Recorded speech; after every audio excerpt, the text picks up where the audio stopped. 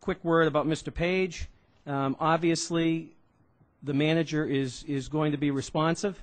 We're going to make sure he's responsive, and something obviously should be done. This is part of the day-to-day operation, but I think Mr. Burt will hold our feet to the fire. This is a perfect example of affordable housing without, plowing in bulldozers and developing large tracts of land. This is a unit that these people can have for free. When the building is free, that's affordable.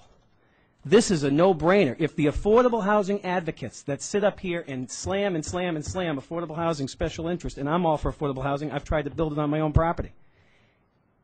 If you folks don't push to save Mr. Page in that building and make sure that building is moved and his family can have that affordable unit, then you are hypocrites.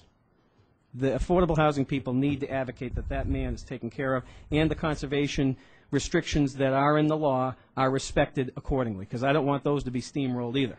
I want those to be respected. And lastly, to Mr. Burt,